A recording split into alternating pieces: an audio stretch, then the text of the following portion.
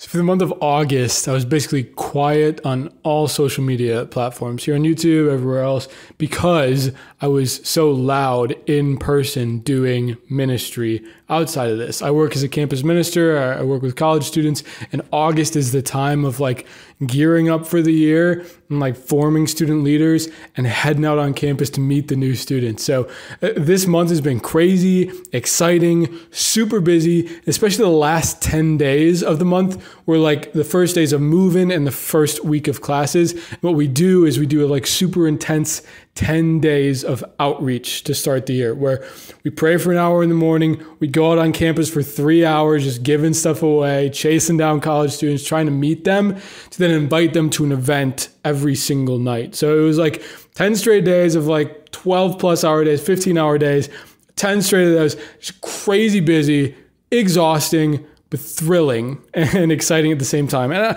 I was just finding myself over the course of those 10 days that I just kind of wrapped up a few days ago. I've took the weekend to rest, and I'm ready to sit down and kind of debrief this. I was wondering over those 10 days, I found myself pondering the question, when did this happen for me? How did I get here? Where I am so on fire for Jesus Christ that I am out here putting 15 plus hour days willingly for living a dream job, essentially doing this kind of ministry. How did I get here? There are so many people. Of the 25,000 college students on my campus, only a few were with me as student leaders who are out there on campus doing the hard work, working the long days. How did I get here to the point of being on fire for the faith? And I kind of want, as I was thinking through what kind of specific things were there things that I did to get to that point? Because the proposal we're trying to make to the college students is this is the best possible life you can live. Life with Jesus Christ is a great adventure. There's nothing like it. This is abundance and fullness of life. So if that's true, then I should want to be all in, super fired up, ready to go, ready to proclaim that gospel to everyone else. And I got there somehow, some way. And how? And I came with 5 things as things that I did in order to get there. And I want to preface this by that getting to the point of just being on fire for the faith is a movement of the Holy Spirit of God working in our lives, and not just something that I can necessarily conjure up for myself. It is not my doing that I was brought up in the Catholic faith and that I was placed in the positions I was placed in and given the certain inspirations that I was given in saying yes to the Lord. A lot of this is just God gifts certain people with certain amounts of enthusiasm and zeal and faith. But what do we do? How can we put ourselves in an environment where we can receive those promptings from the Lord and effectively respond to them so as to be on fire for the faith? Here are 5 ways. First off, number 1 is to surround ourselves with people who are on fire with the faith.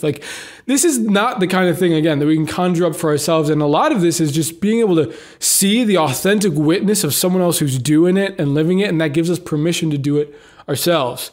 And we can't do this alone, however far along the journey we are. I have other people who I am around who are pumped up for Jesus Christ and who encourage me and run the race with me. So we can't do it alone, especially at the beginning when we're trying to, if the thought is, I want to be on fire, I want to do what that guy is doing. We need to see other people who are doing it. So find other people, like-minded individuals, people around your age. So if you're a college student, young adult, find a Newman Center on campus, or find a young adult group of people, join a Bible study.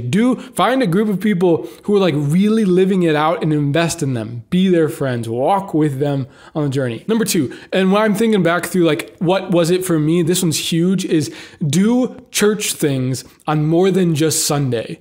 As many other days throughout the week that you can incorporate faith-related groups or worship nights or Bible studies or small groups, whatever it is that you can do outside of Sunday, because I think most of us grow up in the faith and it's just we go to church on Sunday and that's my 1 hour that I devote to the faith. The more that you can spread that out and do that multiple times throughout the week as often as possible. I remember when I really started to go deeper into my faith in high school is when I had a Monday night group that I went to. And then there was also a Wednesday night group that I went to. And then when I went off to college, it was a Monday, Tuesday, Wednesday, Thursday, Friday, Sunday, Saturday. Every single day of the week, I had some kind of group, some kind of church related thing that I was going to. The more that we can incorporate that throughout the week and not just Sunday, it infiltrates the rest of our lives. And it begins to become something that's not segregated. Like it's so easy for when you just spend 1 hour at the church building on Sunday for it to be separate from your life. But when you do it every day, when you have different things going on in different places with different people, and it's all centered around Jesus, it becomes integrated into my very way of life. Number 3 is to go and teach the faith. Put yourself in a position where you have to explain and teach and impart the faith to other people. I think this is actually one of the biggest things. I remember what it started for me is helping out with a youth group or teaching Sunday school, and then it turned into doing this. This for me has maybe been one of the biggest things for me, and going deeper into the faith, because part of it is when you have to teach something to someone else, you have to know it and you have to believe it. For me to sit in front of a camera and proclaim this message with hundreds of videos for thousands of viewers across the world, I got to know my stuff and I got to believe that it's true. And it's the same thing for if you got just a small group of high schoolers, you got 5 high schoolers sitting in a room, they're expecting you to know your stuff. So there's this pressure, this responsibility to know it. And also this feeling of I'm not authentic and disingenuous if I don't actually believe this. And the more that I know it, the more that I can come to believe it. So whatever that is, churches always are looking for volunteers to lead youth groups and stuff like that.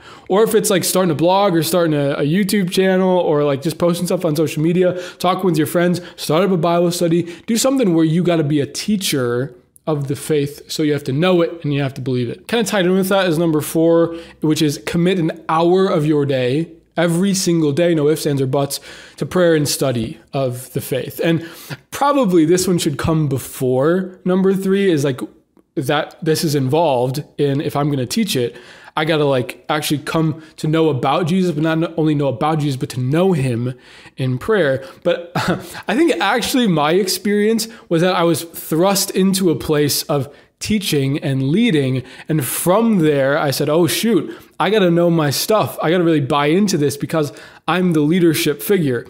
So I think it can go either way. But for sure, number 4 is if this is going to be a well-integrated part of my life, then I gotta commit time to Jesus. I got to get to know about Jesus, but not only know about him and study, but get to know him. It's a personal relationship with Jesus, and that is formed in the intimate place of prayer. And we can't get it without that. And lastly, number 5, and this is just kind of a little one that maybe isn't necessary, but I think back on my own experience, is to make the faith part of your personal, external, public, personal brand.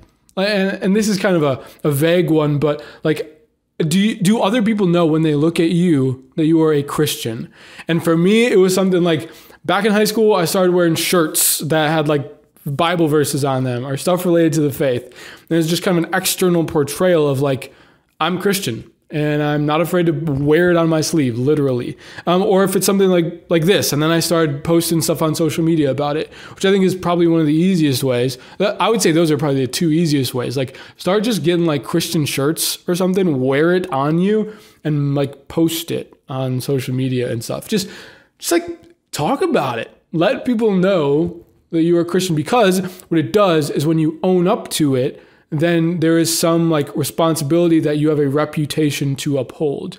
If you're going to talk the talk, you better walk the walk. So the more that I think if we can make it just a little bit of externally, this is who I am, this is my personal brand, I'm bought into this, then it helps internally. If we do it externally, it helps internally for us to actually buy in. So those are my 5 things. And the sun keeps going in and out behind the clouds. So that's why the lighting keeps changing in this room. But those are 5 things that I would suggest in order to grow and catch fire for the faith. To surround yourself with people who are on fire, to do church stuff more than just on Sundays, to put yourself in a position to teach, to commit, no ifs, ands, or buts, to an hour every single day of prayer and study, and to make it some kind of external part of your personal brand. Because again, the hope is that you desire to be on fire for the faith. There's something about Christianity that seems less appealing to the lukewarm person. And there's far too many people in the church who are lukewarm about the faith. And they give the faith a bad rap because it doesn't look like it's anything exciting, and it doesn't feel to those people like there's anything anywhere deeper to go. But there is just like inexhaustible mystery and depth and richness to the faith when we can catch the fire. I promise you everything changes when you become on fire for Jesus Christ. So ask God, ask the Holy Spirit to come infuse you with the fire of faith and divine life, and put yourself in these positions. Do these 5 things, and I promise you everything changes.